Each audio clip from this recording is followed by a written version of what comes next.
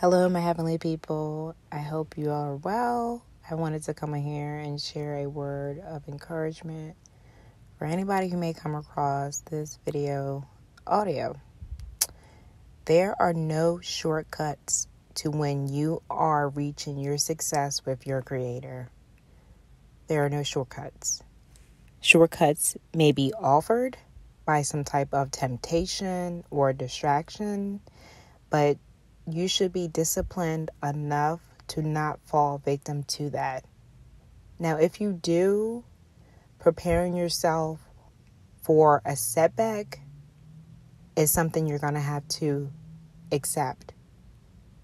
When you go ahead of the process and allow yourself to run the show instead of allowing your Creator to run the show, there are going to be some type of setbacks that are going to come.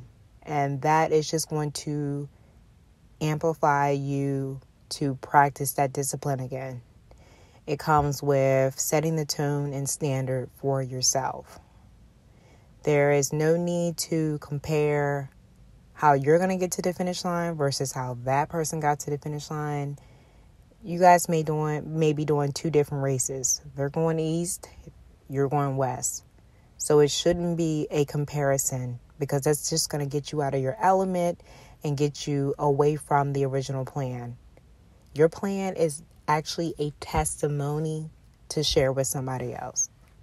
So I wanted to come on here and just encourage anybody that comes across this video that shortcuts should not be allowed when you're investing in self-discipline with your Creator, this faith journey, and this trust journey that you are giving yourself to your Creator 100%.